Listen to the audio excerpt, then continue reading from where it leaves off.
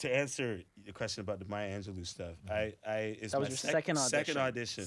And do you even know who this person is? yeah, I was familiar with her. My mother would be playing her stuff all the time in the house. Okay. Yeah, and we had like the cassettes. We got the stuff on cassette too. She's speaking and you listening to the voice and the resonance. And if you remember the Charlie Murphy E True Hollywood story stuff when he talking about the Rick James. Yes. If you remember the way he described Rick James, talking about his R was orange. His R was orange. Yeah. Her aura was orange. Like you felt that shit. Yeah. Man. Through like the tape. Right through the tape. And I walk in the room and it's like, holy shit. And you feel it when she talks to you. She, good morning. Yeah. And you like, Can I just like interject it's weird, for 1 second? Because let me paint this picture that I'm seeing. Because this is 90s. This is 1997. No So social this is media. before my Goosebumps. These when celebrity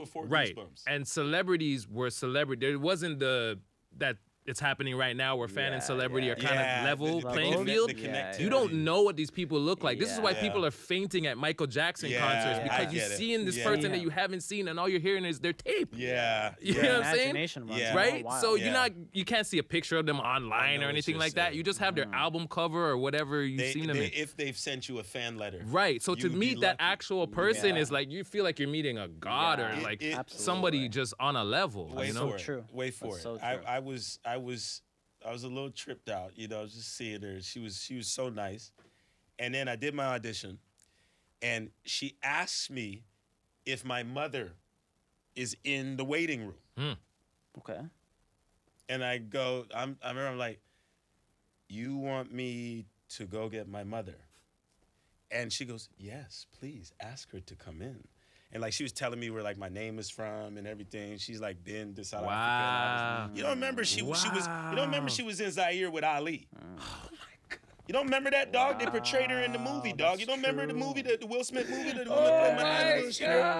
she was there, dog. Bro, she knows Shabazz. She know Jane Baldwin. She know all these. She know Angela Davis. She rock with all these people. Seen it all. So she's telling me like where my name is from and stuff, and she goes, can you go get your mother, please? And she said it more like, can you get your mother? Yeah, very elegant way of It's speaking, so right? powerful and like the gravitas and everything, right? Yes. So I go and I get my mother.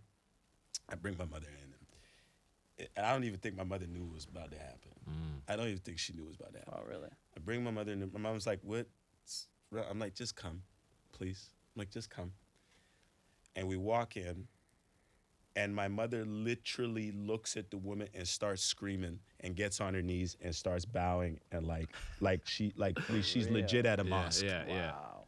Screaming and like bowing like, oh my goodness, wowed like you said.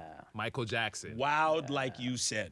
And I remember that reaction just like you're talking about. You couldn't have nailed that better. When you said that, that's exactly what I thought. You couldn't have nailed it better. I was there. My mom got on her knees. She screamed. She got on her knees, and she started bowing like this, and she just kept doing it. And I'm just standing there, not fully understanding the weight of what's going on. Like knowing that we listen to the woman, but like that's like her hero. Like, the way it is.